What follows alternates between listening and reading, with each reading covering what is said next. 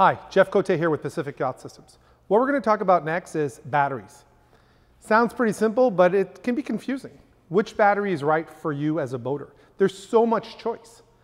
First thing you've got to recognize is that lead acid conventional batteries really come in three popular flavors: flooded lead acid batteries, gel lead acid batteries, and AGM gel acid batteries.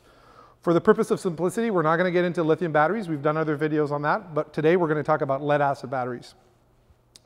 There's really two families. There's lead acid flooded, and then there's actually seal valve regulated, which is gel or AGM. Two different. AGM stands for absorbed glass mat batteries. So when it's time to choose what type of battery you have, you've got to remember the different factors are maintenance free. Certain flooded lead acid batteries are maintenance free.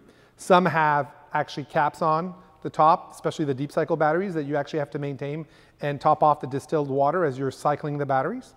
And AGM batteries and gel batteries that actually have vented caps and that you cannot top off, and there is no distilled water in the battery. The electrolyte is enclosed in either a gel or an absorbed glass mat. So you've got all these different, so maintenance free is one variable. What's the other variable? Well, you're doing a trade-off. Because with a flooded lead acid battery, the number of cycles that you can get at 50% depth of discharge is about 300. And with an AGM or gel battery, you're looking at a conventional one, maybe 450, and a Firefly 3600. So what all that means is number of cycles affect the life of the battery. A flooded lead acid battery, on average, and of course there's exceptions, on both sides of the spectrum, a flooded lead acid battery, you're looking at about 4 to 6 years. Yes, I've seen owners that make them last 8, 9 years, but I've also seen owners that have their lead acid batteries only last a year. So on average, you're looking at 4 to 6 years. The other advantage, and AGM, before I go forward, AGM, you're looking at about, maybe 5, 7, 8 years. So they're going to last longer.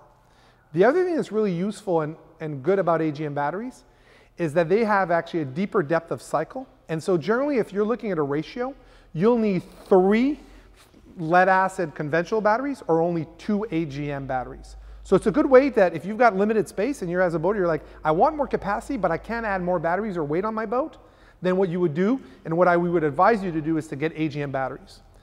The other thing too is that a AGM battery is seal valve regulating, meaning that it does not emit a lot of gassing when it's being charged. So depending on where the battery is located, we've had some boaters where these batteries are located under a bed. They're going to be a lot more comfortable with an AGM battery located under their bed in a sailboat than they would with a conventional lead acid deep cycle battery. If you've got any questions and are wondering how do I make a decision for choosing the right battery for my boat, contact us at Pacific Yacht Systems. Thanks for watching.